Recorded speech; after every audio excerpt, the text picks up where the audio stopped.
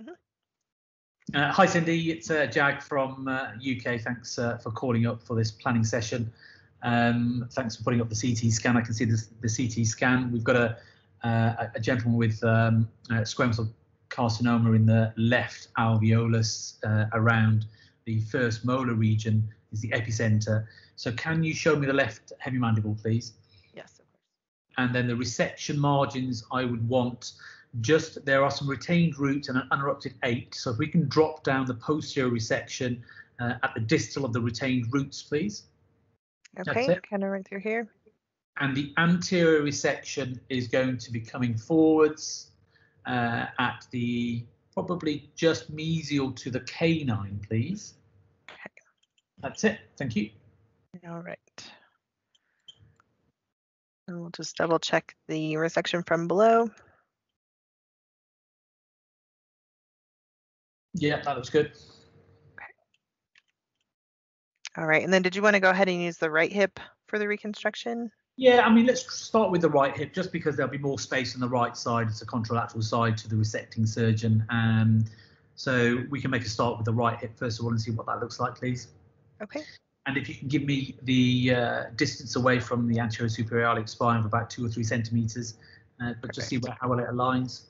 Yep.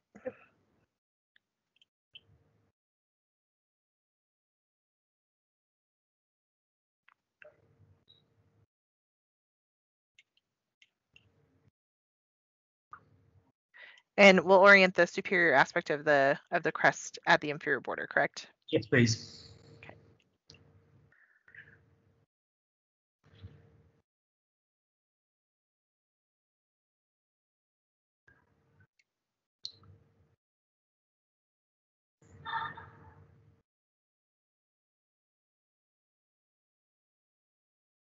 All right, that looks like it'll fit in pretty nicely to the mandible there. So I'll just kind of rotate, make sure we have good alignment between the segments.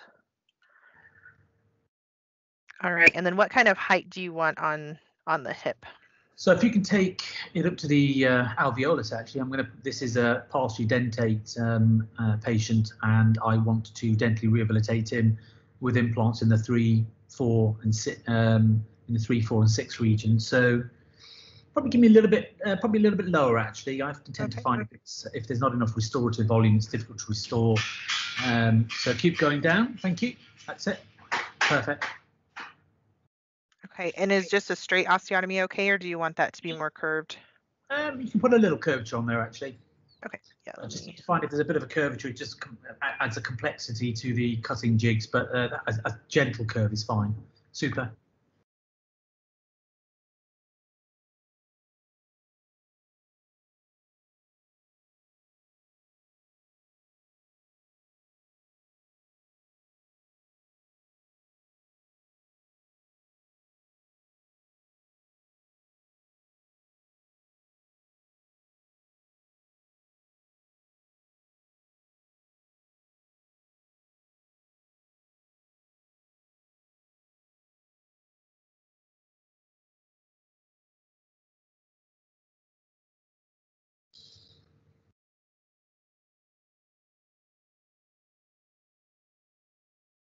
And if we could just zoom into that image on the scapular overlay and just show me rotation around.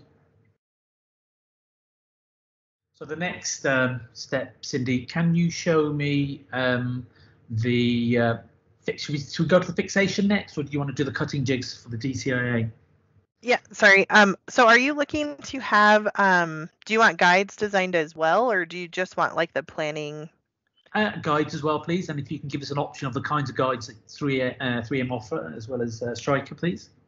Okay, yeah, so all of our guide design work is done offline. So once we have the plans kind of set, I can get you images of those. We can kind of incorporate them into like a video, just kind of rotating them around if that works. Yeah, sure. Have you got a reference point of the types of guides that you've got? I do. Yep. Okay, so our most popular options, and this is in our traditional material, the ArthroView plastic material. Yeah. Would incorporate the marking walls. Our standard would not include any fixation or a handle on the guide, but we can include a handle just to help kind of hold the guide in position, as well as fixation holes.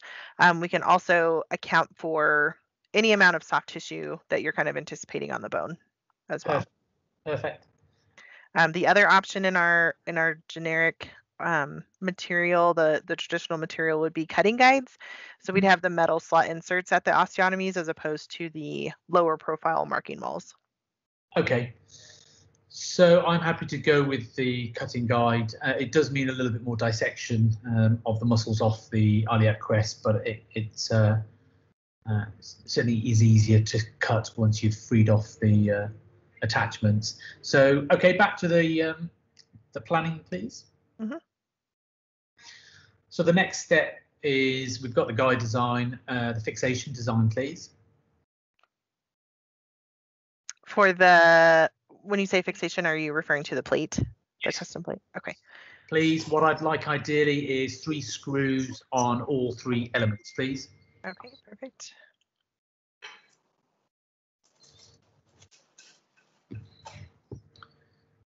Now I know that you've got 2 types of plate sizes, 2.8 and 2. What's the general consensus, or what are our colleagues nationally, internationally using for fixation?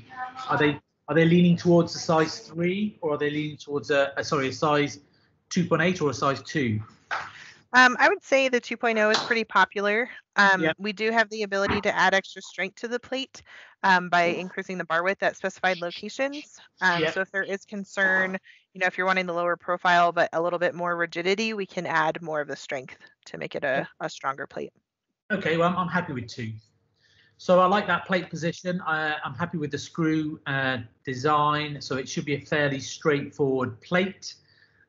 What I'd like to also add to this is, should we do the cutting guide design for the resection and the cutting guide design for the plate fixation as well? What options have you got?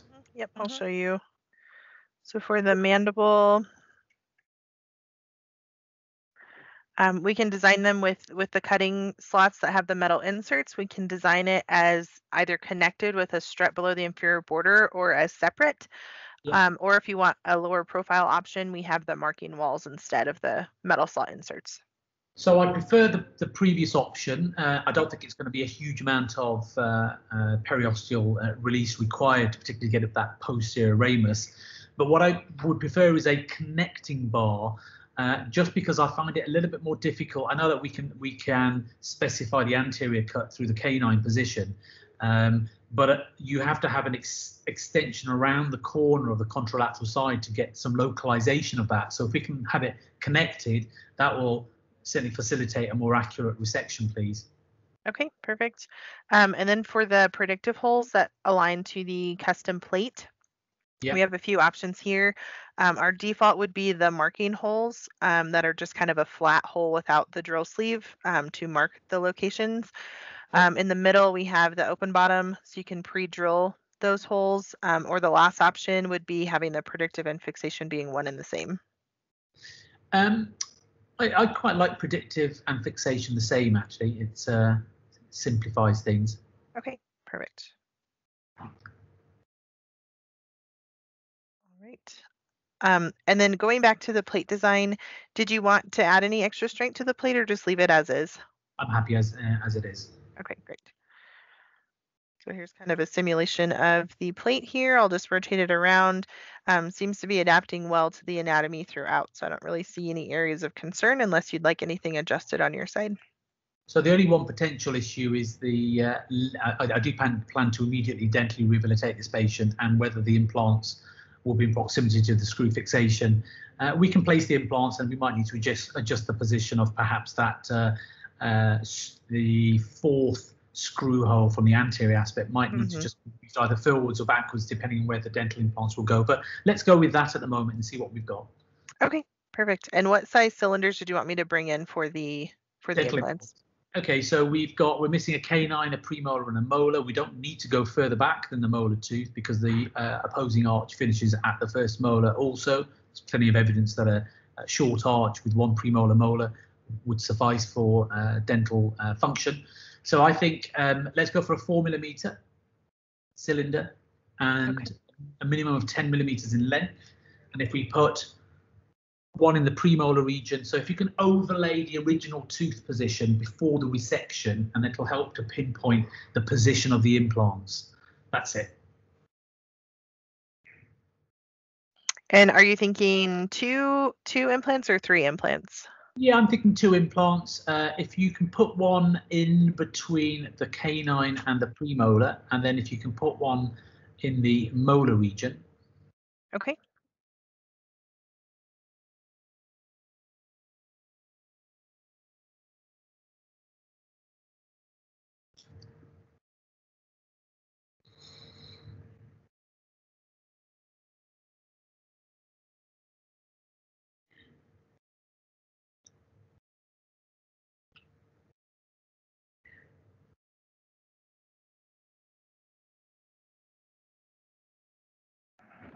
All right, so I'll just get these kind of preliminarily placed, and then we can kind of fine tune the position.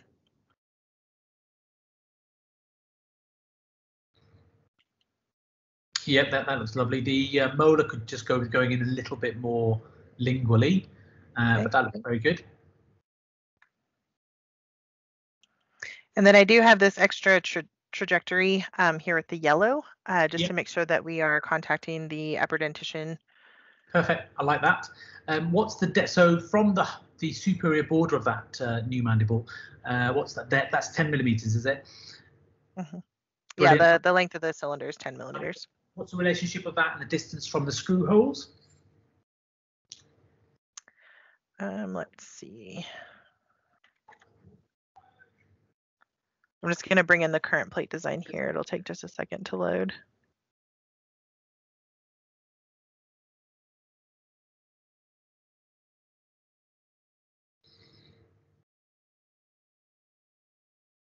Yeah, that looks fine. So we can actually go for slightly longer implants, 12 millimeters. Okay. Okay, happy with all of that. Is there a way that you can provide me with a guide for the placement of those implants into the overall guide design? So not incorporated into the hip guide. Something that we've done in the past is made like an occlusal based guide that then has like a platform to and typically it's just to guide the location and not necessarily the full trajectory of the implant. Is that okay, or do you want us to try to adapt something that that'd be perfect actually? Jag, okay. Yeah.